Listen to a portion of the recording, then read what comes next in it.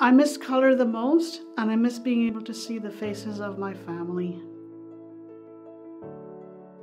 I was born with little or no vision. I got a whole whack of it when I was a teenager, and then I lost it 13 years ago.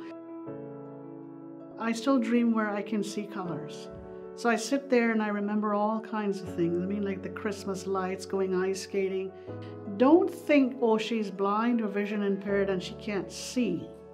Just think of me as another human being. There are so many artificial barriers that are out there. Employers feel it's too costly to hire us, or it's not safe to hire us, or that it costs more money to have websites accessible, or that it costs more money to have documents produced electronically. It is our right to have or be treated equally.